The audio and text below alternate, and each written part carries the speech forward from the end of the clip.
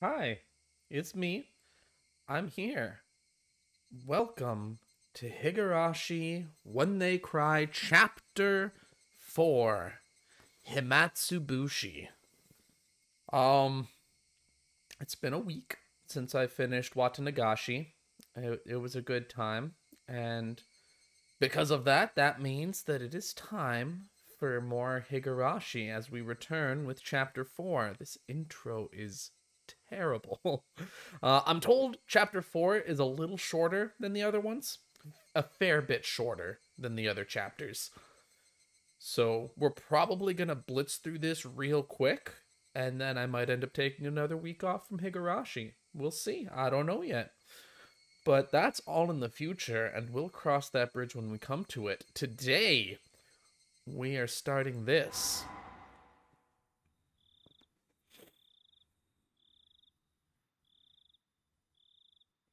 Himatsubushi, for you, the final mystery. Time-killing chapter. I now entrust you with all the mysteries hidden within Higurashi when they cry. However comical it may be, if you have reached any conjecture, then you have passed. The final novel is a meager reward for you. Conjecture is impossible. You have the right to reject this story. Yeah, alright. Every time. Every time. This arc includes choices that were added in the console version. These choices result in dialogue changes and can lead to bad ends. Do you want to see these choices? Oh, make it an actual game, you say? Well, how could I refuse? Skip additional choices, show only content from PC version, prompt additional choices from console version, prompt choices and highlight correct answers. Who would take that? Why would you even do this? What's the point? Just show only the content from the PC version if you just want to know how to get through it. This is dumb. I hope nobody has ever picked this. Not a single person. And if I find out that you did, I will judge you. Forever. Forever. We're going to have additional choices.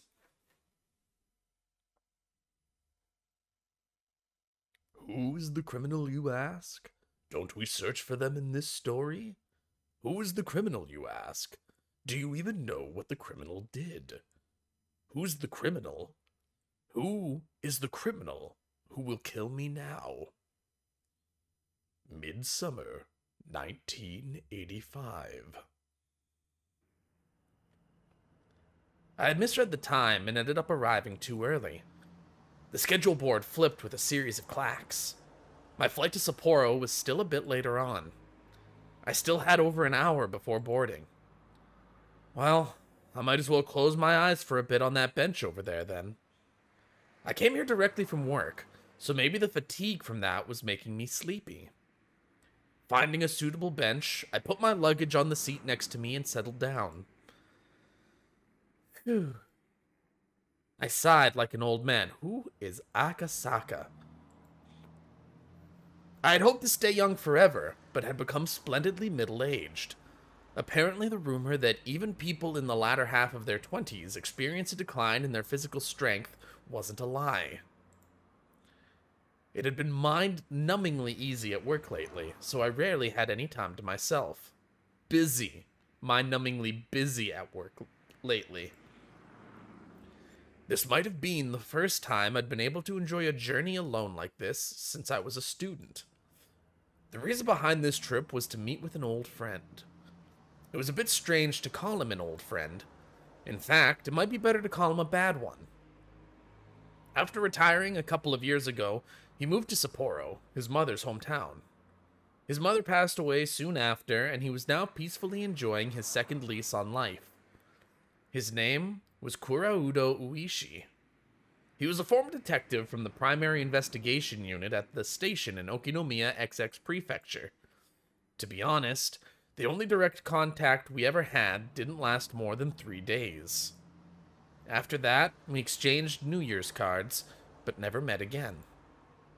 So, this would be the first time meeting him in 7 years. In other words, we met 7 years ago, in 1978. There was something I just had to ask, to talk to him about concerning that time. To explain that, it was impossible not to recall the incident that happened back then. That kidnapping, the details and resolutions of which were resigned to darkness. Also, it was impossible not to recall a certain mysterious girl. My name is Mamoru Akasaka. It was a year that had been strangely hot, even though it was only June.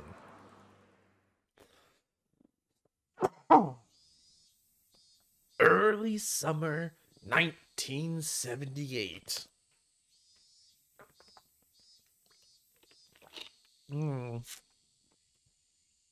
Goodbye, teacher. Okay, bye. Watch out for cars.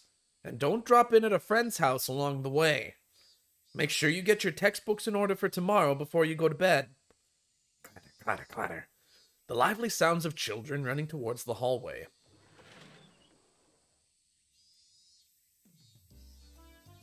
Hey now, didn't I tell you before? I already have one of those. I don't need any more.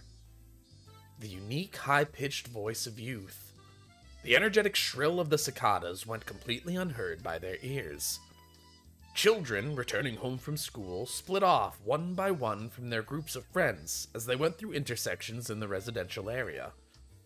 Even though there were several of them in a group as they left the school, as they get closer to their homes, their numbers dwindled. Alright, thanks for stopping in, Guy Pie. That's why the fewer friends you were walking home with acted as an indicator that you were that much closer to your destination. Later. See ya! Yeah, see you tomorrow. He finally parted ways with his last friend. A van was parked at a bend in the road. The window was open, the sound of the radio leaking outside. It must have been the news or something. For that reason, the three of them were arrested for traffic violations and obstruction of justice, due to the protests against the Hinamizawa Dam project resulting in bloodshed when clashing with riot police last month. Things have only become more violent. The police are therefore taking precautions against radical activists causing yet another incident. Pardon me. Last week, there was also a direct confrontation with Minister Inukai on the steps of the Ministry of Construction. The boy's ears perked up at the mention of the name Inukai. At that moment, a man's face peeked out suddenly from the window of the van. His behavior was a little different than that of a man looking around to see if there was any incoming traffic before he opened the door of his vehicle. His eyes meeting suddenly with the unfamiliar man, the boy panicked slightly. Nightingale, okay. Skylark, okay. They've secured the 2 blocks around us. We're good to go. The man in the passenger seat whispered quietly. Nodding in acknowledgement, the man opened the door and stood before the boy. You. Oh my god. Are you Toshiki Inukai-kun? While asking that, the man peered at the boy's name tag. Toshiki Inukai. The name was written plainly there. Oh no. Oh, this got real sad real quick. The phone rang for a 3rd time. If he reached out, he could easily pick up the receiver.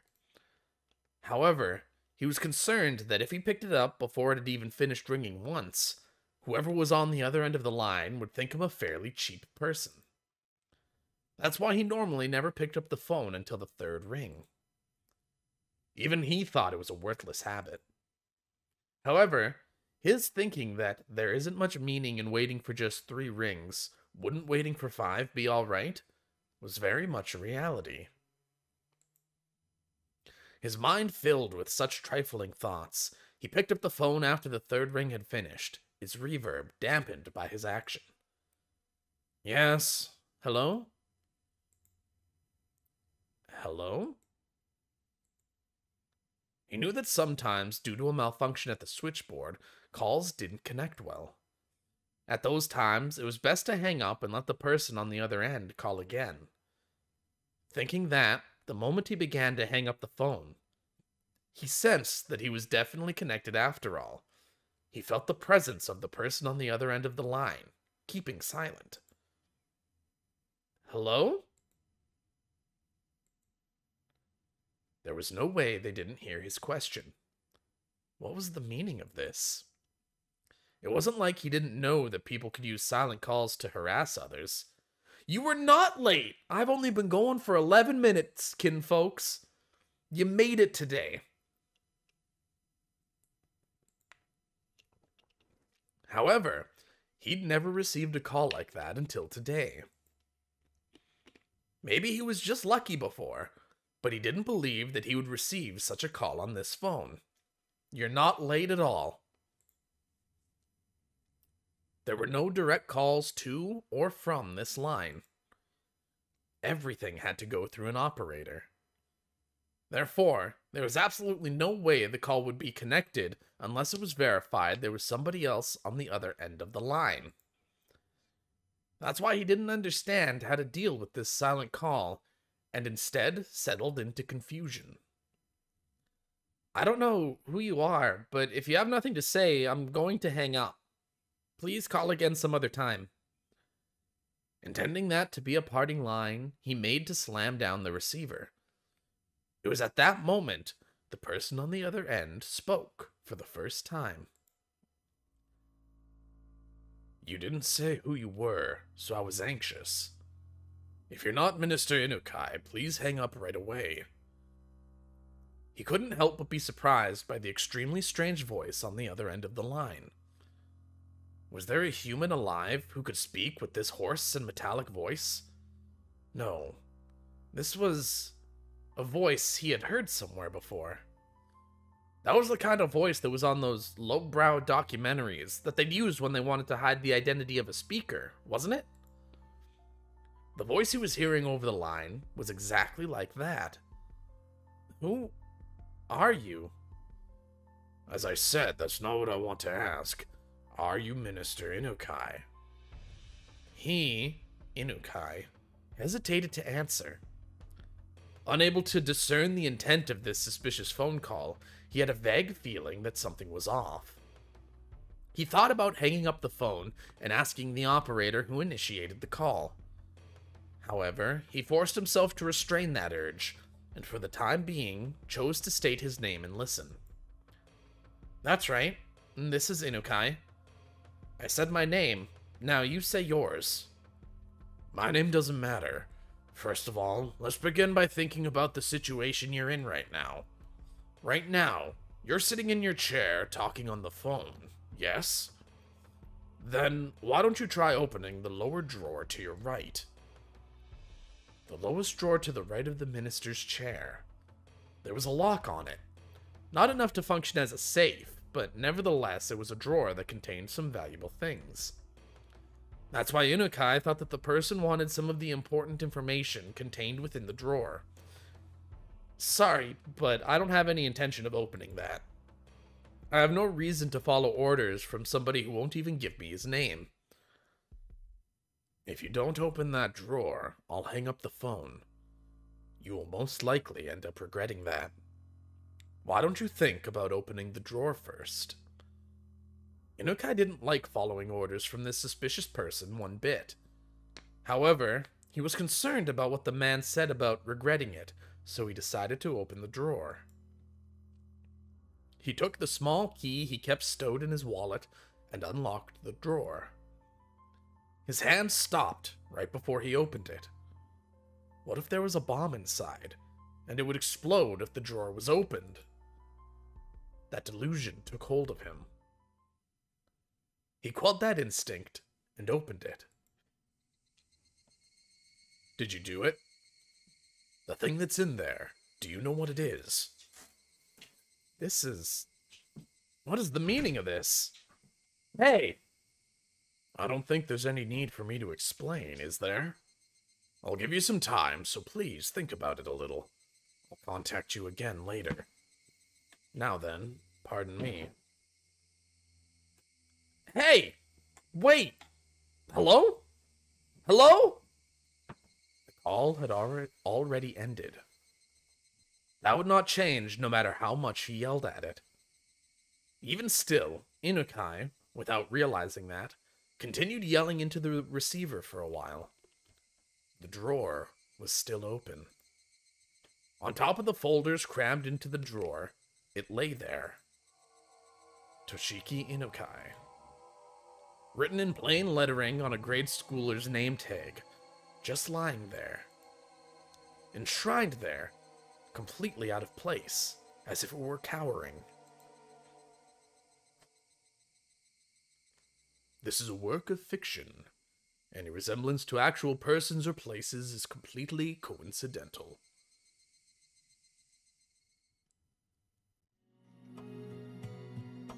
Oh, well, that was lovely.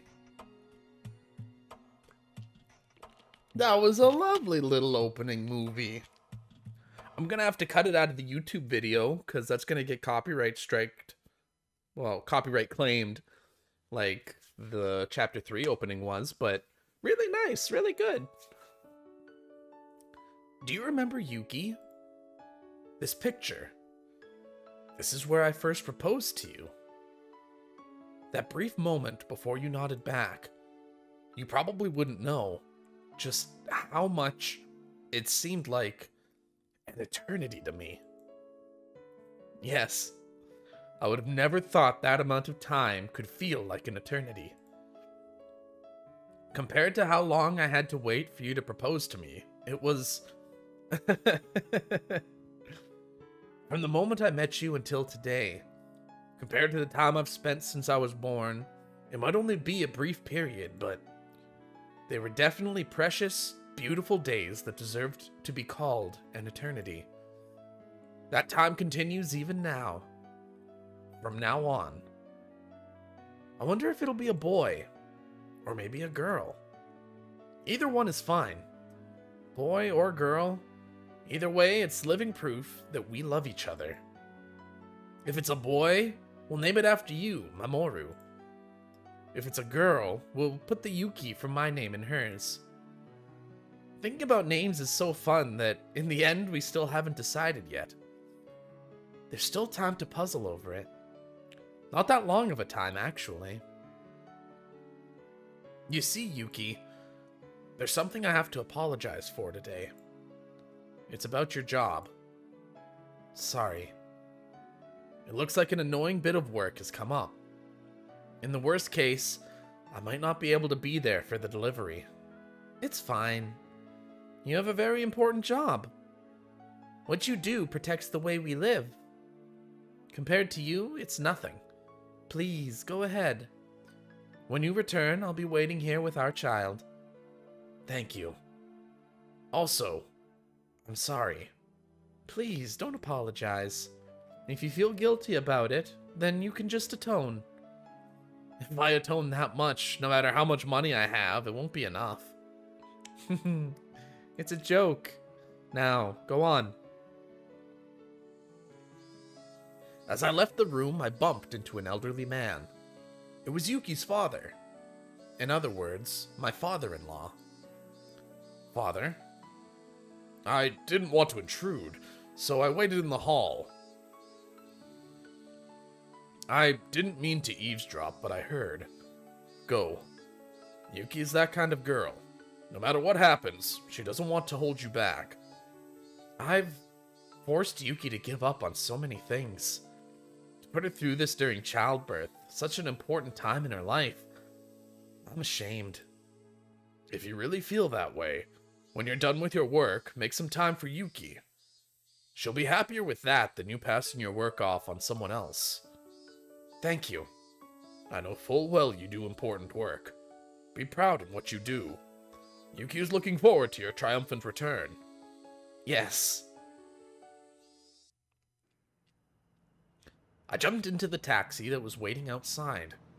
Compared to the time when I first got here, the numbers on the fare meter had grown considerably. It seemed the modest time Yuki and I had spent together wasn't so modest from an objective point of view. Sorry to keep you waiting. Go ahead. No worries. Well then, off we go. The taxi jerked as it changed gears to accelerate, soon burying the hospital my wife was in behind a throng of buildings. If it was to end up a really troublesome ordeal, I probably wouldn't be returning for quite some time. To call a rookie like me, and on top of that, one who's off duty, it seemed that the section chief was calling for all hands on deck. The veteran upper brass gathering on an emergency basis happened occasionally. This was the first time, though, that I experienced everybody gathering together like this. Whatever was happening, there was no doubt it was going to be something novel. Right when my wife was ready to give birth. If I wanted to spend the time to curse my misfortunes, I'd be here all day. Even the verdant ginkgo trees lining the street that always brightened my mood seemed to lack some of their usual luster. Eventually, the government office came into view. Briefly holding my breath, I let the feelings of tension course through my body once again. I had to remember the work I was doing was important, necessary, and difficult. I composed myself and sharpened my wit. Ready. The taxi stopped in front of the building. Kasumigaseki Tokyo. I almost said Tiyoko.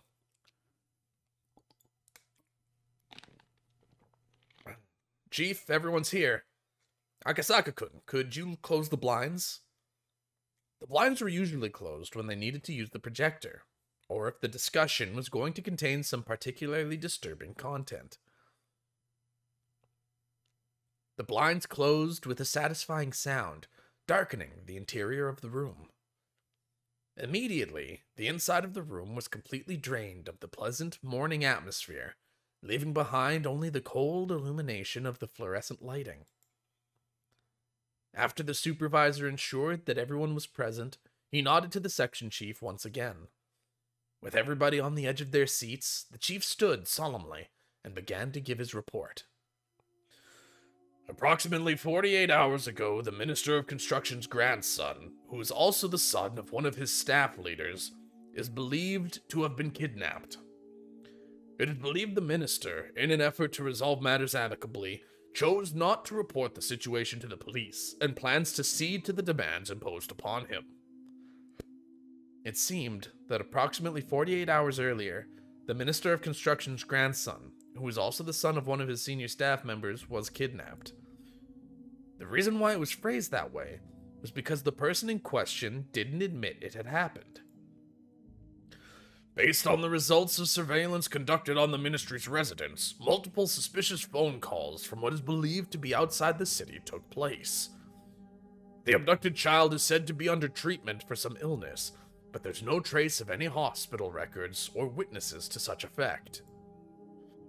Due to that and various other reasons, we believe without a doubt that a kidnapping has occurred.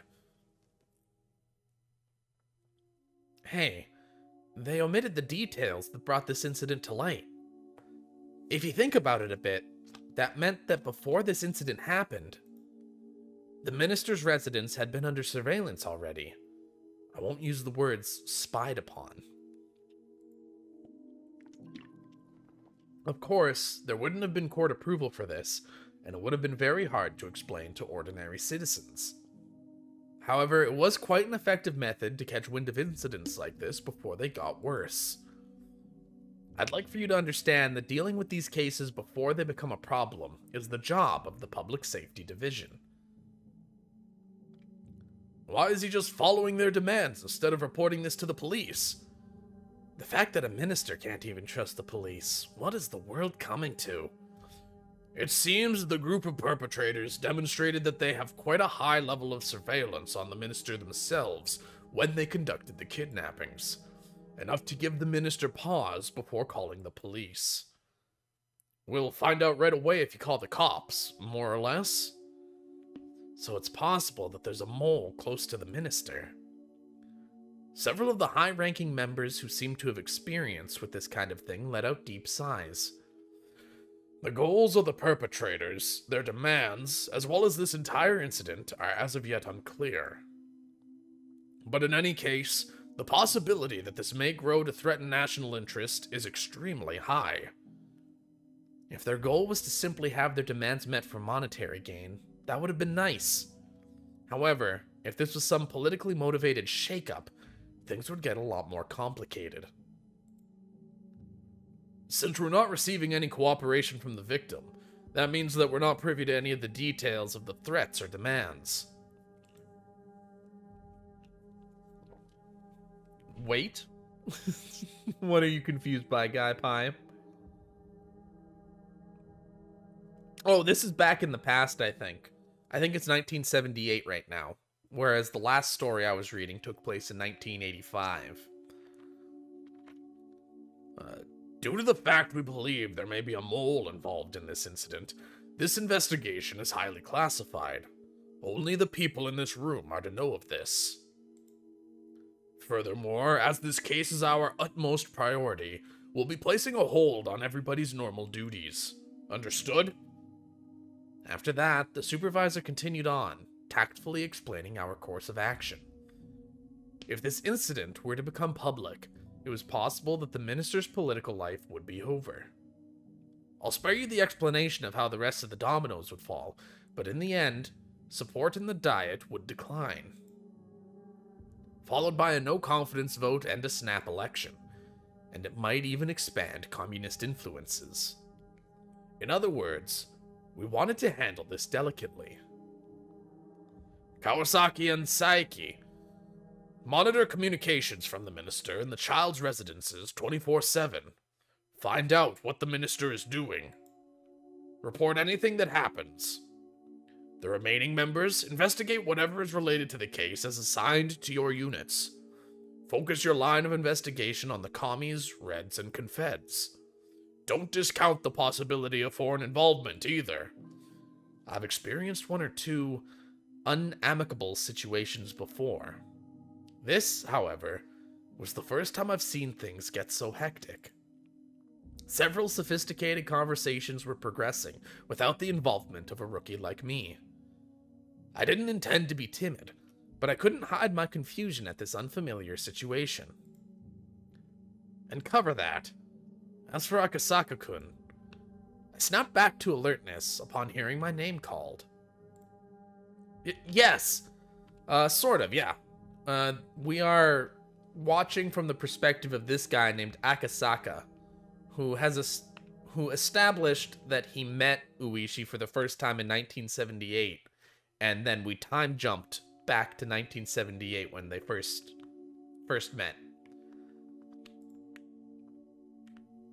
You investigate the environmental groups that have petitioned the minister. Among them, there's that group protesting the Hinamizawa Dam project that made the papers. Make sure you investigate them thoroughly. I doubt this is the act of some citizen group, but we have to eliminate every possibility we can. Not necessarily Uishi's past. This is Akasaka's past, and he knows Uishi. But we're not going to see a bunch of stuff from Uishi's perspective. Understood. So those opposed to the Hinamizawa Dam, it's probably best if you go to the location personally.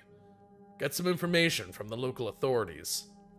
They're a fairly radical organization, so the Public Safety Division there should have them marked as well. Understood. I'll head over there. Your wife, she's almost ready to give birth, isn't she? I apologize for the timing of all this, but I'm counting on your cooperation. We can't take our time with this, so we just have to brute force it with our boots to the ground. Yeah, I know. My wife hates to interfere with my work with her own circumstances anyway. Sorry, and thanks. So then, as for Kawasaki-kun and Saeki-kun, to help support your...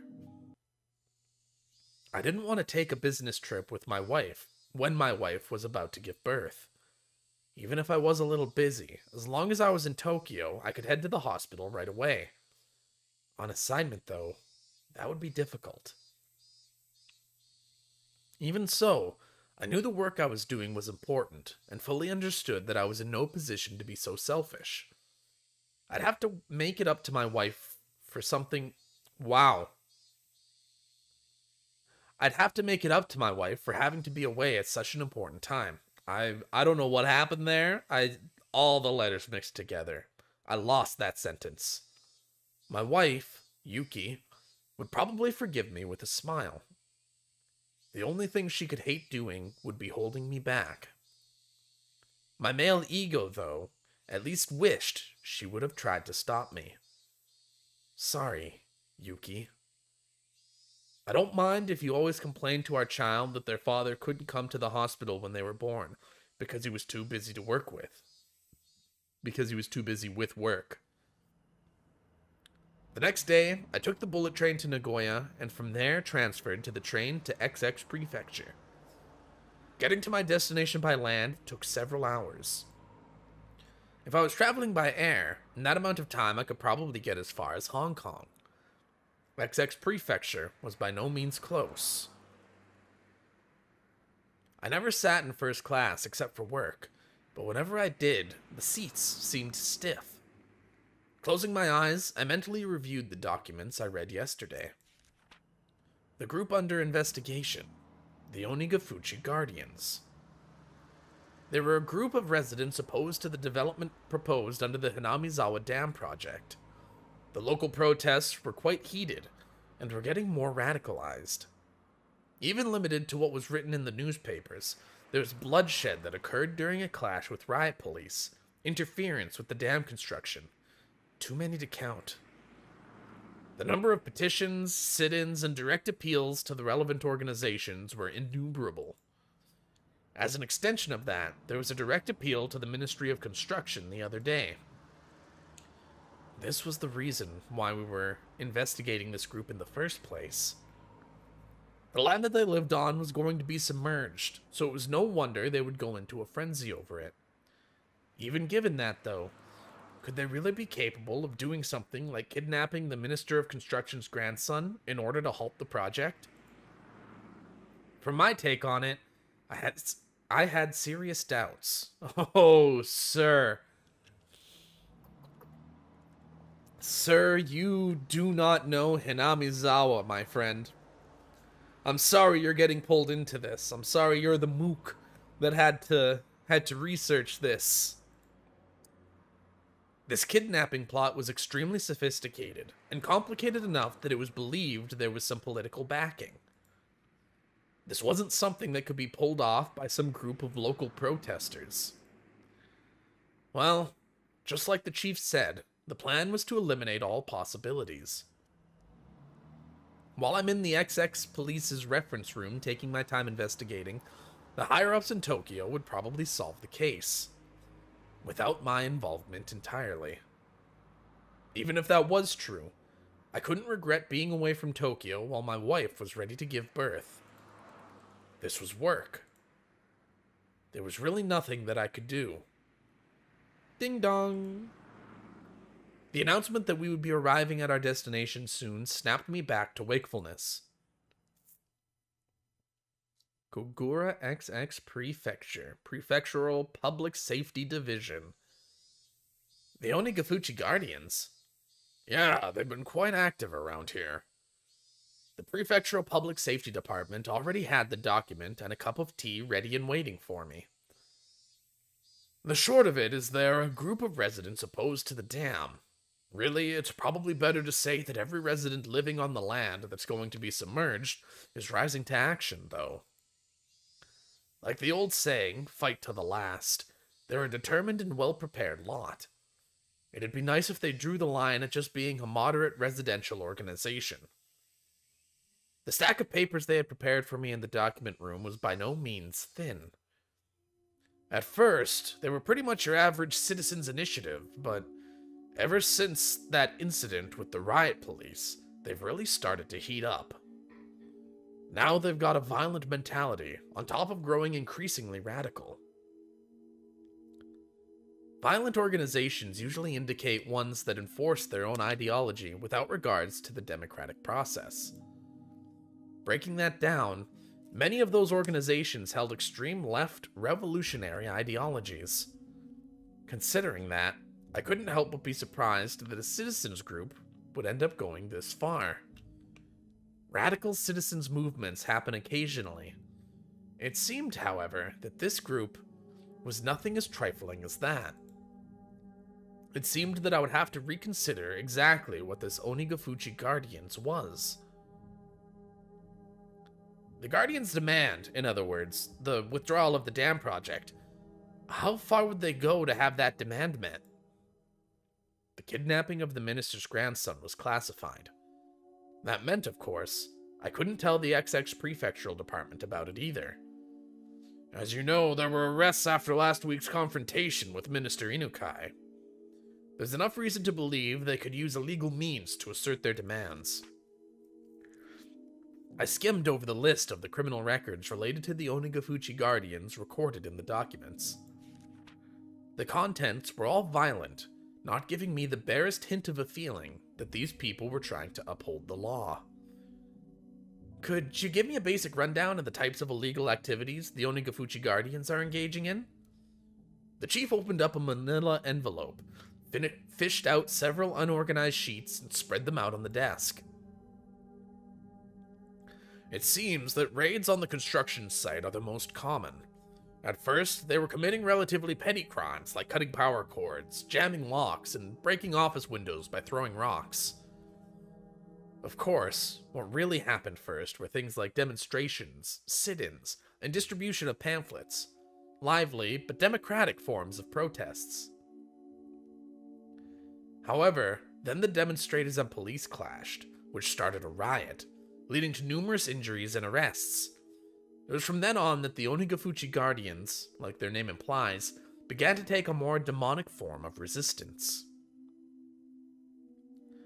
If the raids were frequent, didn't the local police up their patrols? Well, of course they were on full alert, but they were up against locals, you know? There wasn't much the police could do if they were sneaking around under the cover of darkness. You might as well label the entire map of Hinamizawa Village around the dam construction site enemy territory. No matter how alert the police were, the locals would just show them exactly how easy it was to sneak around. Actually, it was after the police upped security that the protesters started getting ever more extreme, as though they were being provoked. See here? Can you tell how things started to heat up? An office set on fire. The destruction of heavy construction equipment. Destruction? They couldn't have used explosives? No way. You see, they crammed the gas tanks full of sugar cubes. If they do that, it fouls the engines. Even in Japan, it seemed that there had been people doing that to the vehicles of occupying forces right after the war. Compared to misdemeanors like breaking windows, it was extremely violent and aggressive. After being toyed around with to that extent, the local police have completely lost face. The arson was a bit much. After that, the local police drastically increased the number of personnel they had stationed there around the clock. The raids on the construction site quieted down a bit after that.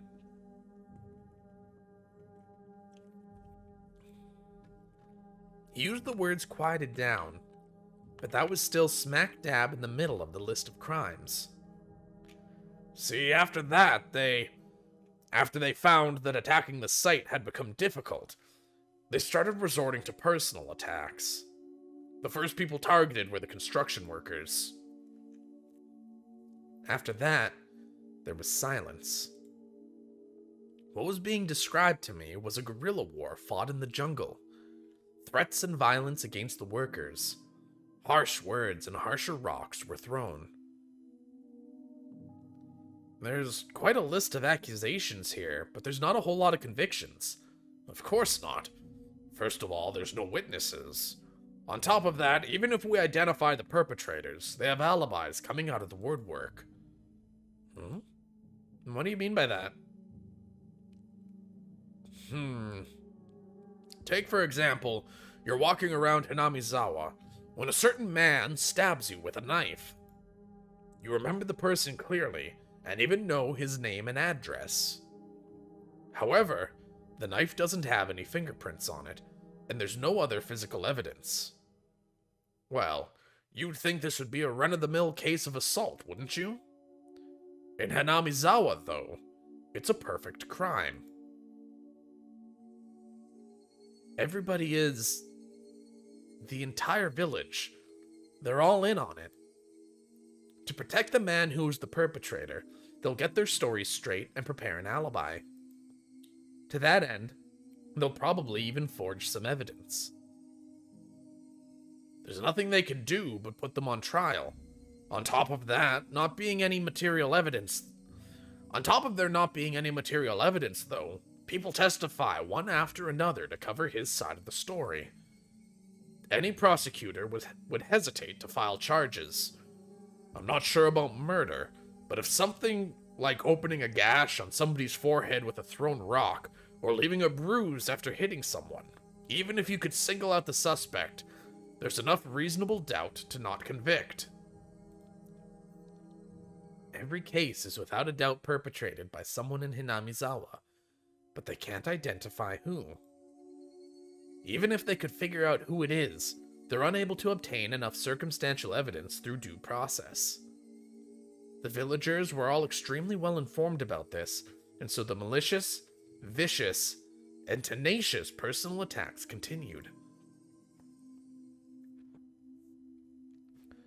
The victims can't have been okay with that, right? Couldn't they have filed for an appeal? Well, you see, about that, everybody on the inquest committee didn't want to get involved with something so troublesome. They won't stick their noses into anything related to Hinamizawa. The inquest committee is comprised of a random selection of local residents.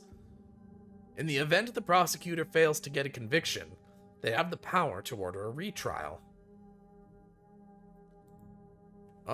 Right now, they're threatening to kill the child of one of the people who are trying to flood their village.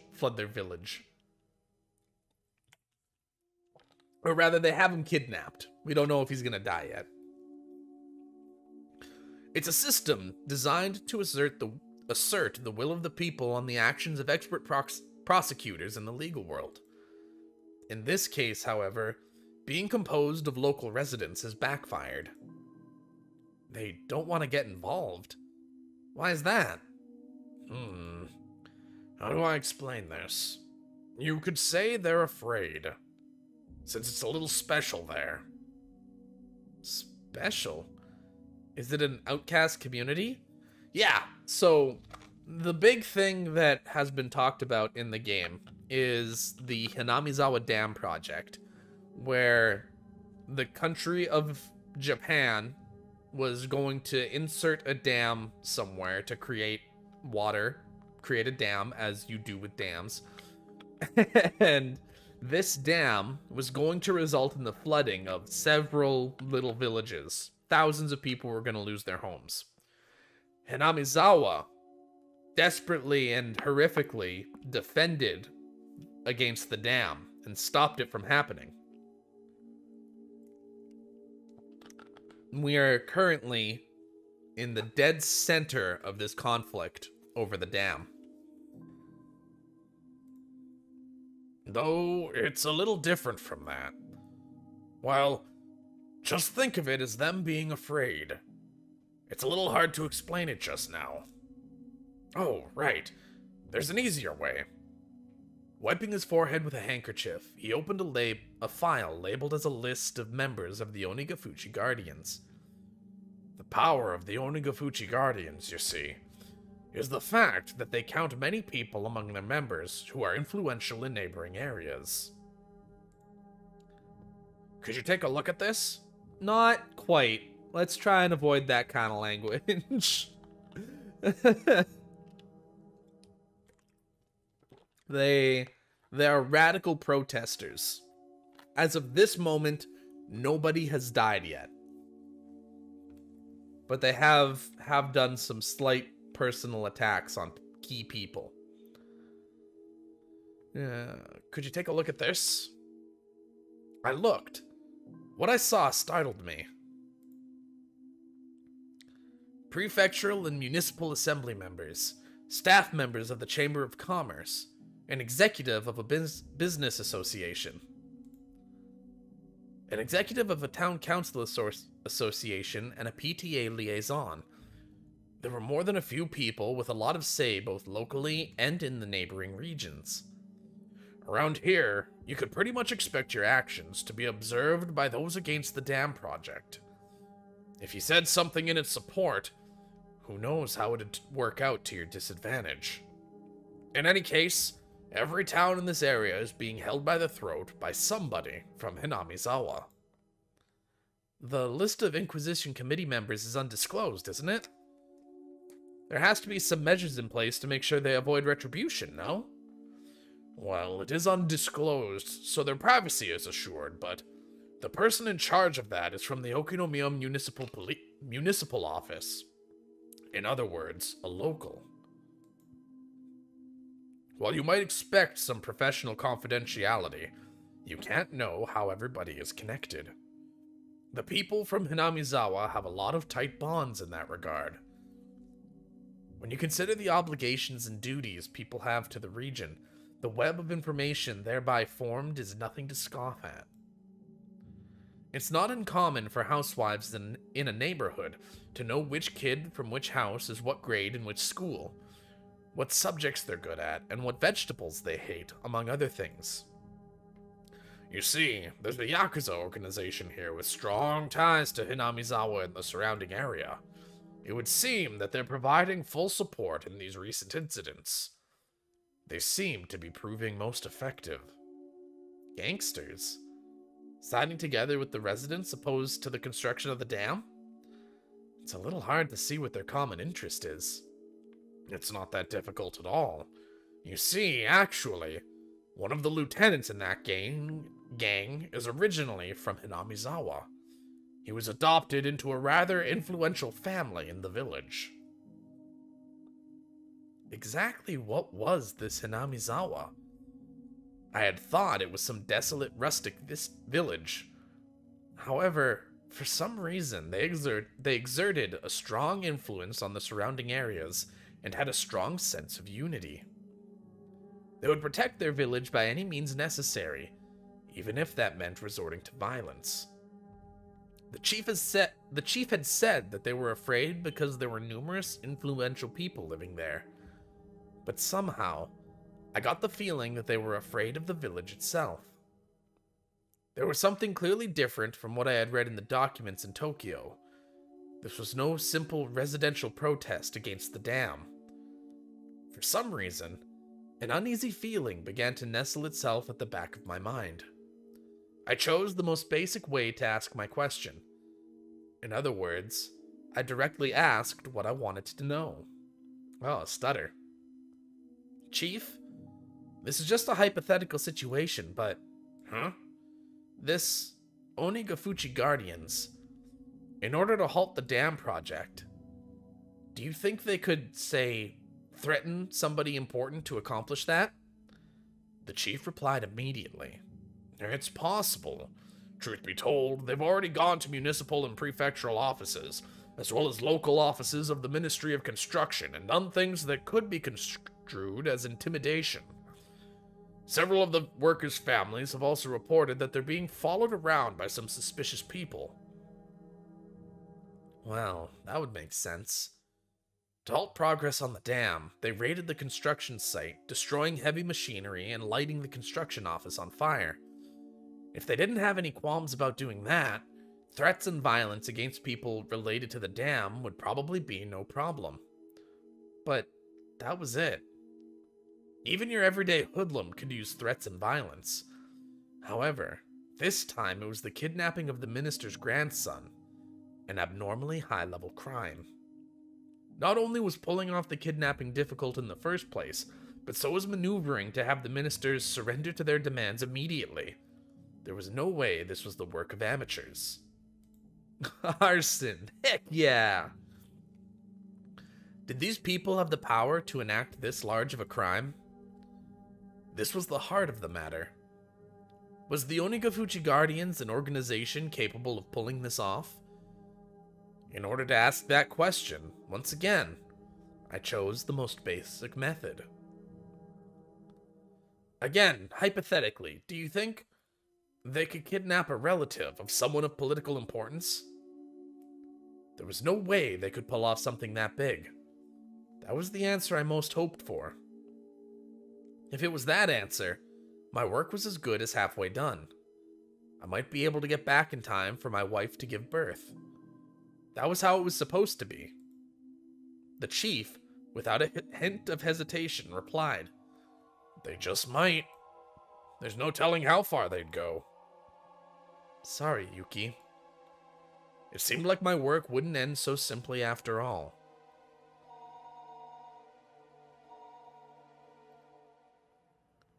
Oh, Akasaka-kun. Good work. How's the information gathering at your assigned region? It's coming along. It seems I'll be able to meet with their local public safety department, so I'm planning on heading out that way. How's the investigation in Tokyo going? The others are progressing along, but the number of groups we have to investigate are countless. Time isn't really a luxury here. There was no new developments at this time.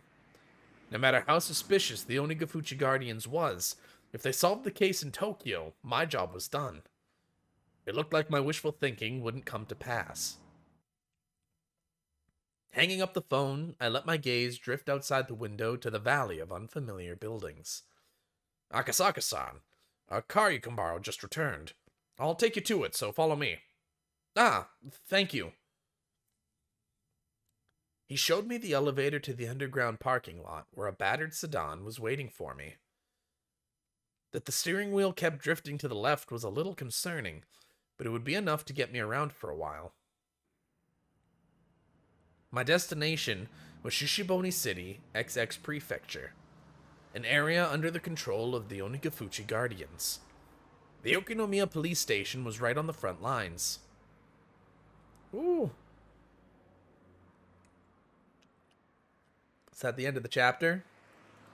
We're like an hour in.